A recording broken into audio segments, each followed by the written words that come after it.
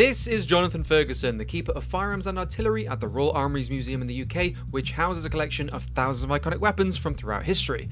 And this week, we did our best to break Jonathan's brain for April Fool's Day, and with some very special cursed guns from Hotdogs, Horseshoes and Handgrenades. There's a horrible negative space between the barrel and the frame of the Glock. Makes me almost physically sick. This is bad, and you should feel bad. Let us know what other games or guns you'd like to see Jonathan break down, and make sure to subscribe for more of this kind of content on the channel, including our show Loadout, which takes an in-depth look at some of the most iconic firearms in gaming. Right, happy April Fool's Day, Jonathan.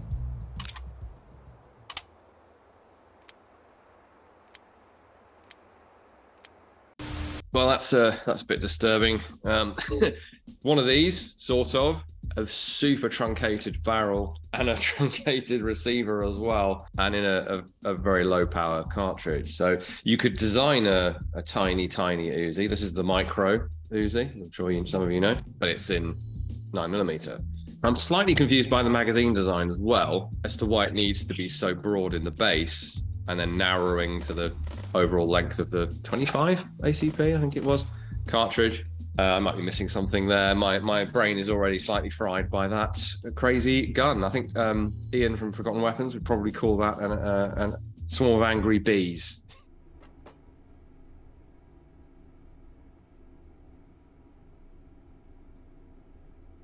So this is a scaled down Mosin. Now there are reduced scale rifles of all sorts. There's also a really quite fascinating historical precedent for this. I think the idea was to encourage, I guess, warlike offspring.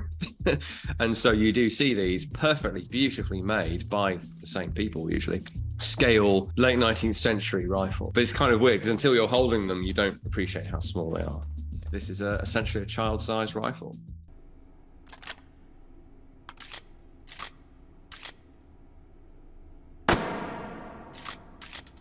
Oh no.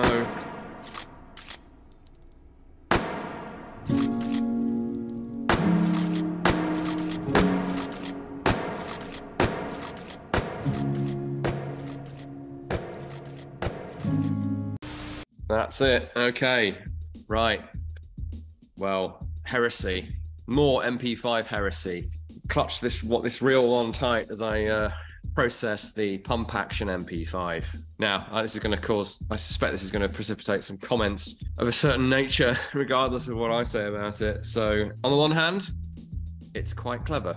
There's no reason why it wouldn't work. And if you're going to do it, you probably want to make a pump grip out of the handguard from the MP5 SD. I don't know, maybe a cut down. God, I can't believe I'm thinking about how to do this, but probably the MP5K vertical foregrip handguard would make the most sense for a pump action MP5. I don't know. Just not the same, is it?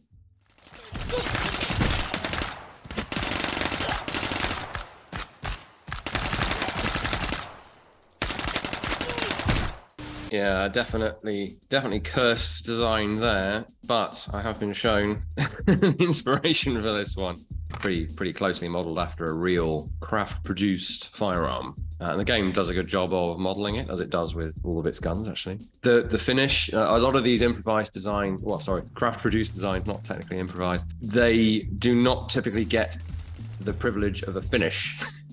So the bare metal tends to rust, and we see that here with the slightly disgusting sheen of corrosion. Not a happy design, but needs must, I guess.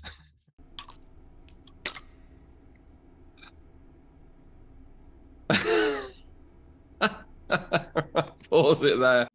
Yes, unfortunately, I know exactly what this is. Killing Them Softly, I think was the title. Dreadful film, I thought, but that's a subjective opinion on the movie itself. Quite an interesting plot point in terms of the stupidly cut down sawn-off shotgun that is replicated here, with the front of the cartridge cases sticking out of the cut down, incredibly cut down barrels.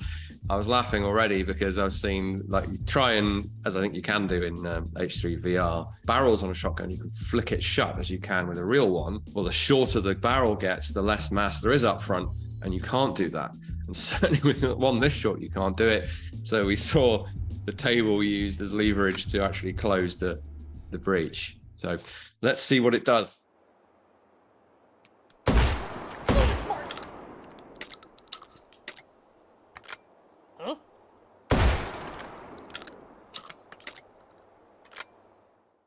There's excessive spread, which you would get. Point being, lethality is definitely reduced because the velocity of these pellets is way, way low.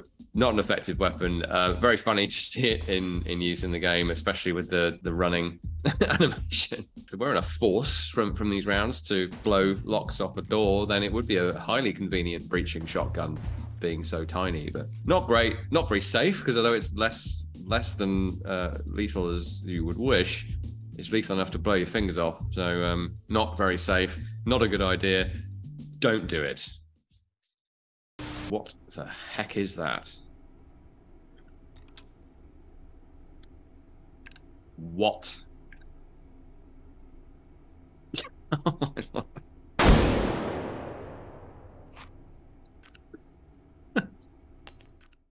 This thing is completely insane.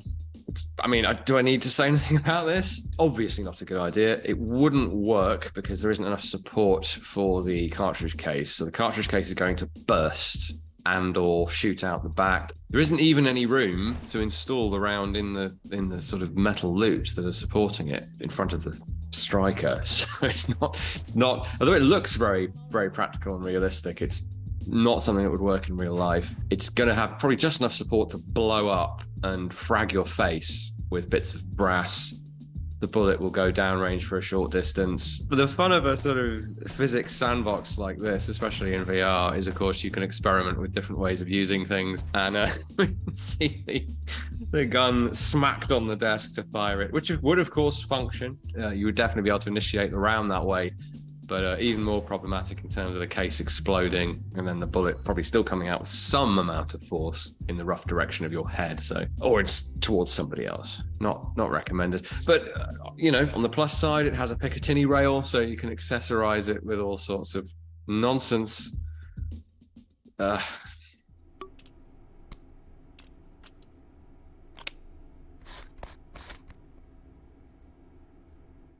You're telling me that the front ring of that cartridge support is threaded for an oil filter suppressor? I mean, I'm curious to see how it works because there's going to be a heck of a lot of noise behind the knot breech. Let's see.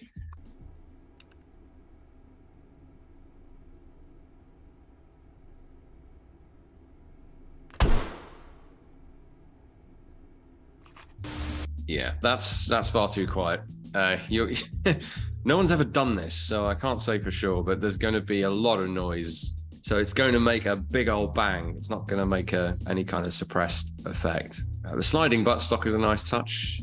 I mean, maybe it'll prevent you from taking too much damage to the face. Can't help feeling I should have a whiskey or something. Don't even drink whiskey, but I think I need one to see this one out.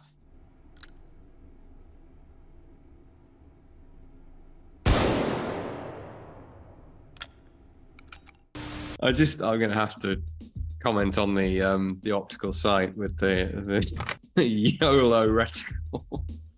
Highly appropriate for this insane design. This is technically plausible, but ill-advised, I think it's safe to say. The color scheme is offensive. I'm trying to maintain my composure slightly. I think case ejection would be problematic because there's going to be a fair bit of friction from the expanded case in the chamber, and there doesn't appear to be an extractor. There's going to be a fair bit of, I suppose you'd call it, stiction inside the chamber there. Least of the problems with this gun.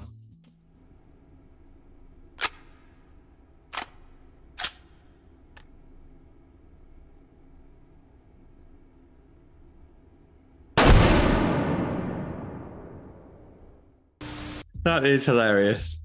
I'm looking at this thing naively thinking that it's just one of these exotic skeletonized race guns with anodine. Like, on the face of it, this is a gun you could build in terms of how it looks, but I should have realized it pivots open and it takes another enormous cartridge. In this case, it's a 20mm cannon shell, and I don't think I need to tell you that it would be problematic to design a rifle of these proportions.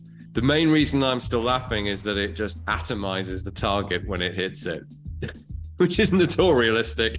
It would just create a 20mm size hole in the paper, carry on downrange, defeat the target backstop, and hit someone in the car park beyond, or whatever happens to be behind. Hopefully the range is underground in this virtual environment. And then the thing that really broke me, I think, was the sight, which is like something you'd see on a Nerf gun with physical crosshairs inside it and no magnification.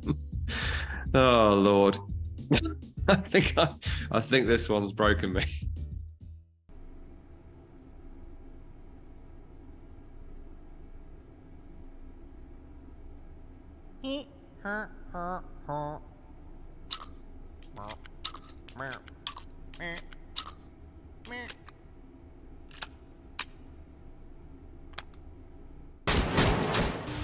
This thing is insane.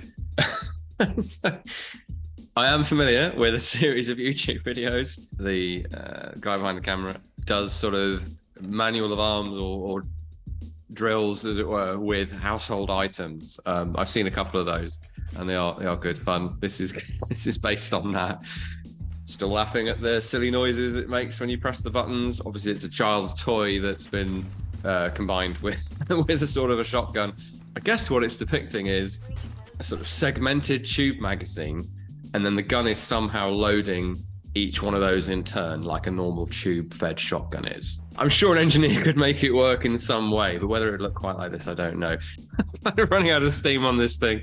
It's truly insane, but congratulations to all concerned. Yeah, there we go.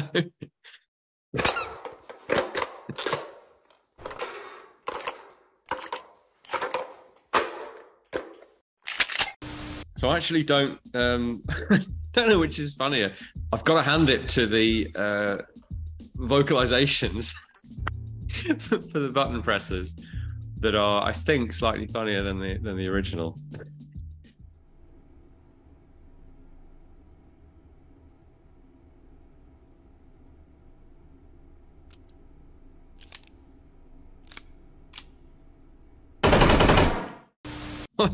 What's broken me this time is seeing this thing. I like thinking of how real world physics would work, and thinking, oh, well, it's a game. You put this very, very long gun down on a narrow bench. In reality, it would tip off the front, but obviously it won't do that. And then, of course, it does do that because this game has physics. This thing's completely nuts. Castor Troy style, gold-plated 1911, only it's automatic. Has an insanely long slide. And barreled, presumably. As I'm sure a lot of you know, this would not function because the mass of the slide is too great. It would stop it opening up. The round would fire, of course, but it would not cycle. It probably wouldn't even open. What you've sort of done there is create a blowback locked recoil not operated firearm. I think. Who knows? It'd make a very good club, possibly golf.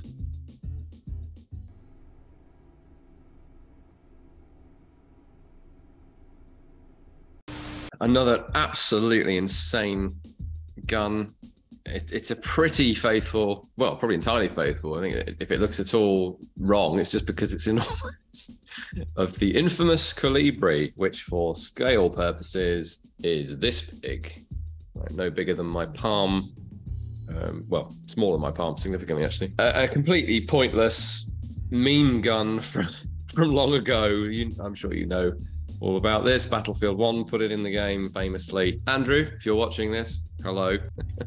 So what they've done, they've scaled it up by a factor of, I'm not quite sure, and turned the rounds into grenade rounds of some kind. Instead of the trigger, we have a whole 1911 pistol with some sort of weird barrel shroud rail system on it that's just fitted here to operate as a trigger. And of course, in reality, this is basically solid steel, or yeah, the various components of it are solid steel, perfectly operable despite being very small and fiddly, and basically less than lethal. Scaled up to that size, it would have to be on a wheeled carriage to operate, and you'd need some kind of a crank system to draw back the slide. Again, don't need me to tell you, this is completely bonkers. In a way, it's no less practical than this for actual fighting purposes.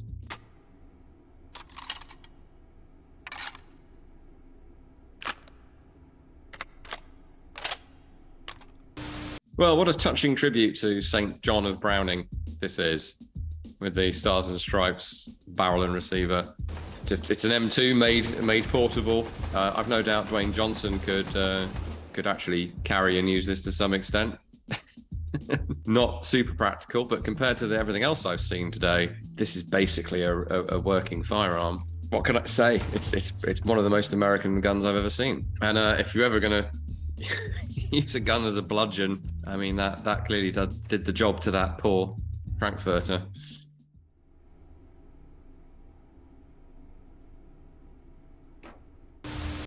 I'm not angry, I'm just disappointed. That's the worst thing I've seen today. The only comparison that comes to mind is the scene in Mars Attacks where Sarah Jessica Parker has her head attached to the body of a dog and vice versa. That's what this feels like. This is more disturbing than that to me. The Glock slide on the Luger is just depressing.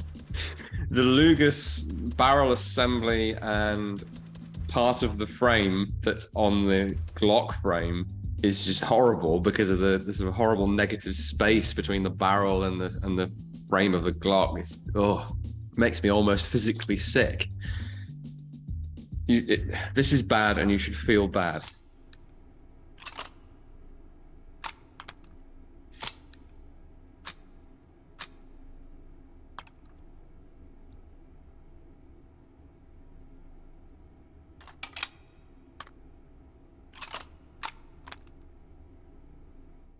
Right, well, time to welcome a new member of the emotional support weapon series family to the series.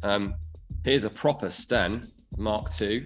It's a submachine gun only a designer could love. Very important historical design and massively underrated in my view. What we have on the screen here is a 7.62 rifle cartridge, machine gun cartridge, I guess. Scaled up version of it. There's a two-part buttstock to try and mitigate recoil with some sort of buffering, which you'd need. I mean, people often say about straight blowback designs, which operate from this position. This appears to just be scaled up. So would it work? It wouldn't work well, I think is safe to say. Ignoring the Picatinny rail on the front, that's just insult to injury. The magazine is somewhat interesting in that it's basically just a massive 30 caliber Sten box mag that's been looped over into a semi-snail drum configuration. Could you make that work and push a column of cartridges around that smaller a loop as a double stack? Probably not without some feed problems. I don't know. I wouldn't like to try it, and I don't recommend it. Right, those were the guns of, I guess, April Fool's Day. A somewhat traumatic experience for me. I hope you enjoyed it. It certainly made me laugh before it made me despair. So, as always, check out the Royal Armouries YouTube channel and Facebook, Twitter and Instagram.